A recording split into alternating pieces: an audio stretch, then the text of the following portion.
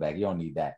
A couple more notes on week 2 before we transition over to some NBA talk.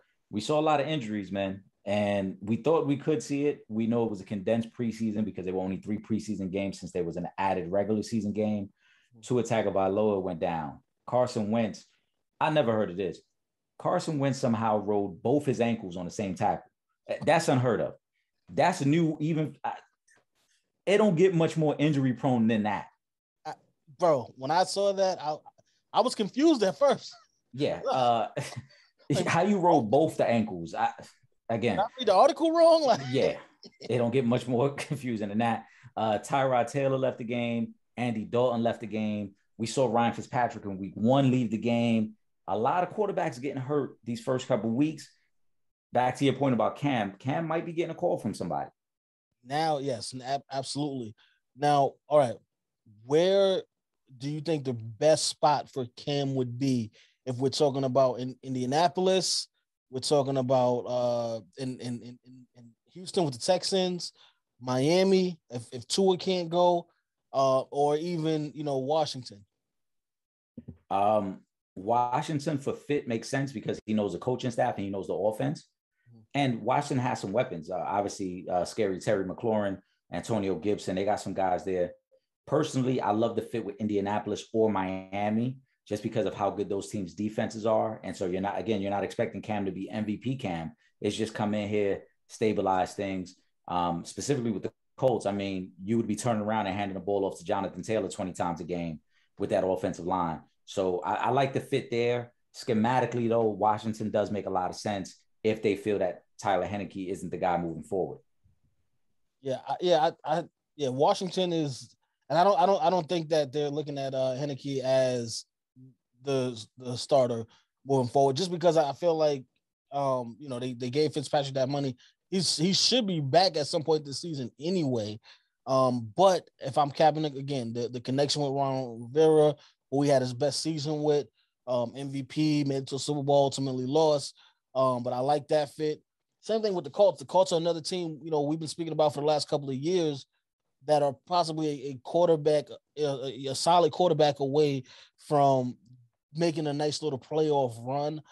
They have the weapons at receiver. They have a solid running game. They have a pretty good defense, led by Leonard. So either one of those situations, Miami, I know Miami have been really looking at Deshaun Watson.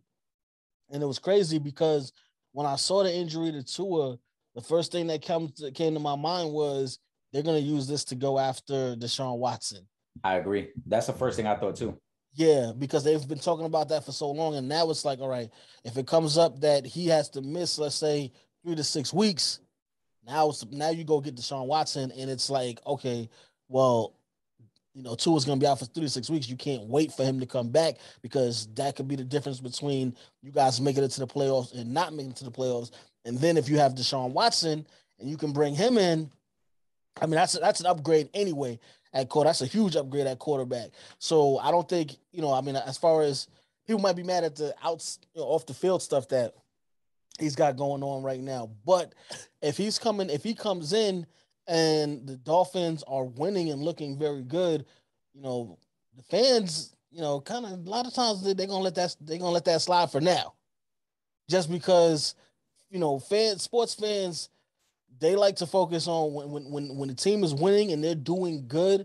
You kind of let certain things slide, and since right now there's not been anything proven in a court of law, technically, you still kind of got to give Deshaun Watson the benefit of the doubt until he actually has his day in court. And if he's proven guilty or whatever of the charges, then you can kind of reassess that thing and look differently. But technically right now, he hasn't been proven guilty of anything. So if he's on your team and your team is winning, most likely you're going to look past that because it's like, hold on, we going to the playoffs. Wait, we don't run the first round match. Hold on, we in the, if Deshaun Watson was happening to go to the Dolphins and get them to a Super Bowl, I don't think anybody's going to be complaining until maybe after the Super Bowl when he goes to trial, because the trial's supposed to be around February. But during that run, they're going to be rocking with him.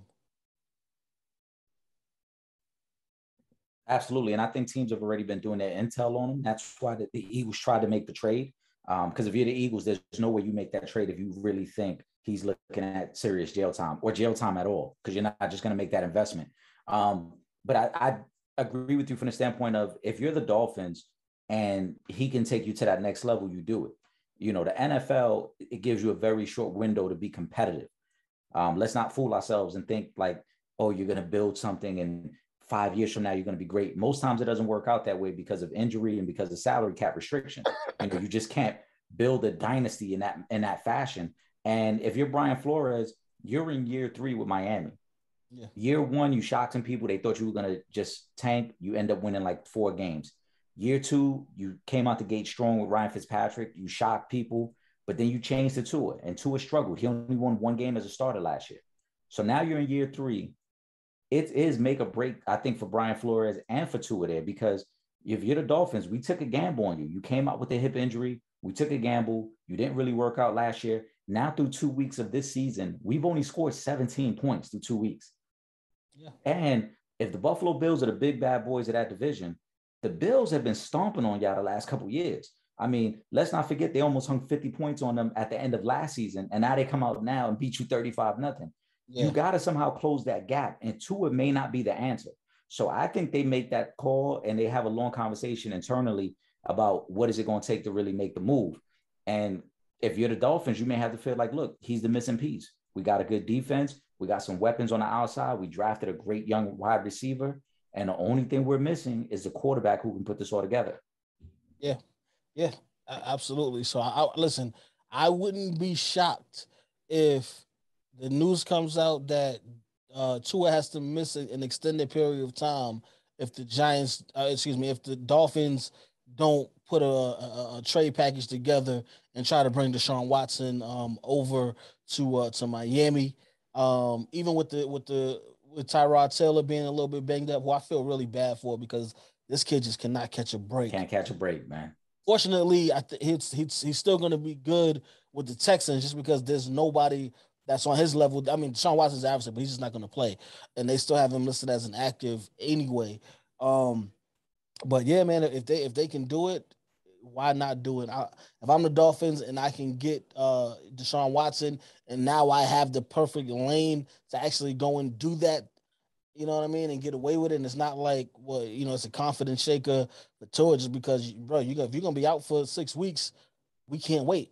Yeah, we got to make the move. We can't sit back. The division is too competitive. Patriots are a playoff team. Buffalo's a playoff team. If we wait 6 weeks, we might be out the race already. Yep. This is Deion Grant from the New York Giants, Super Bowl champ, and you're watching Real Fans, Real Talk. Live from the can. This is Real Fans, Real Talk. Real Fans, Real Talk. We as real as you thought.